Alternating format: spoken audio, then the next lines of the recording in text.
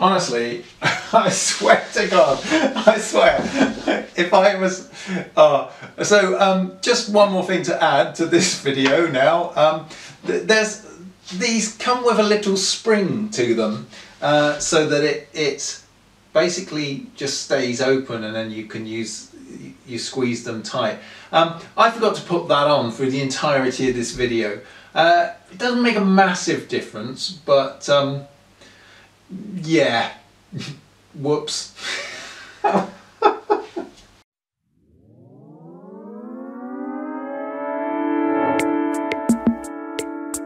Hi and welcome to a Lewis Art Vlog. Now it's been a while since I made the videos where I put a canvas together. The day after I did that video where I made the canvas, and the link is over here somewhere, I realised that using the 12-ounce duck cotton, I needed pliers. I didn't have any, so calico always had a bit more stretch to it, so you could manipulate it a little bit easier, but this wasn't quite so easy to work with. So I needed to buy myself some canvas pliers, and I just went for a very straightforward Amazon budget job to see how they worked, and here they are. So let's have a look. So this is actually like a proper YouTube unboxing this. Here are my canvas pliers. Dun, dun, dun, dun. Let's get them out and have a look. Fairly straightforward. Now I may be using them wrong, I don't know. I've watched a couple of YouTube videos and they didn't show exactly how to do it, so I guess there is potential for me to be doing it wrong, but this is how I'm using them. So I'm not sure which side goes up, but I'm guessing, from my reckoning, that you kind of use them in a way where you lever, which gives you the stretch. If I'm doing this completely wrong, I'd really appreciate someone telling me. So if you could comment below, that'd be great. But this is how I'm using it. I am stretching the canvases more now, so I guess I'm using it right. But let's have a look at how I've been doing it. So basically, stapling the canvas on one side, so all three staples are at an angle so they're really easy to pull out. Then I'm basically turning the canvas around and I start the tightening from the other end. It's a good video, this one. And simply just by pulling it, you can create a slightly better angle. So that one's always the trickiest because it's called the bar. But once I'm onto the bit without the bar, I'm just basically using the edge of the stretcher bar for a bit of leverage, and it pulls it nice and tight.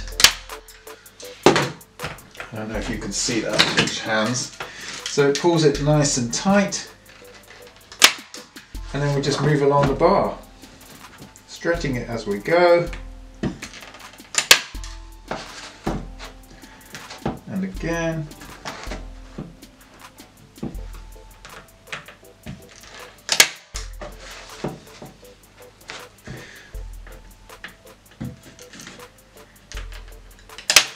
So it's definitely pulling the canvas tighter, which is exactly what I wanted. They're an inexpensive pair of pliers. I'll put a link in the description below. They were basically just Amazon recommended. Now you can see where I've put that first one in already. There's a bit of a bubble there, so it's no problem. So no problem with that. We just lift it out.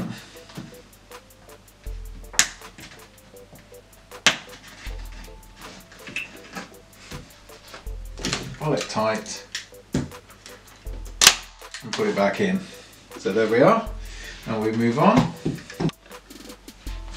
So it's fairly straight, so that's it really. The addition of the pliers has simply meant that I can ensure that the canvas is tighter. it was a problem, and like I said, using calico previously, calico's definitely got a little bit more, particularly unprimed calico, it's definitely got a little bit more stretch in it. It'd be interesting to go back to calico, use some pliers I suppose, and see how much tighter I can get the canvas, but it certainly works for this. It certainly straightens the canvas out. It's made it easier, and that's always a good thing. It was inexpensive, and it's a great addition to my canvas making set. So I'll just finish this off now, and then we'll wrap this video up. Yeah! So there you go, canvas done. Really good addition, not expensive. Really made a difference to being able to stretch the canvas tight, particularly with this type of canvas. So yeah, so I just thought I'd add this one on. So if you haven't seen the two videos where I made the canvases, there is a link here somewhere.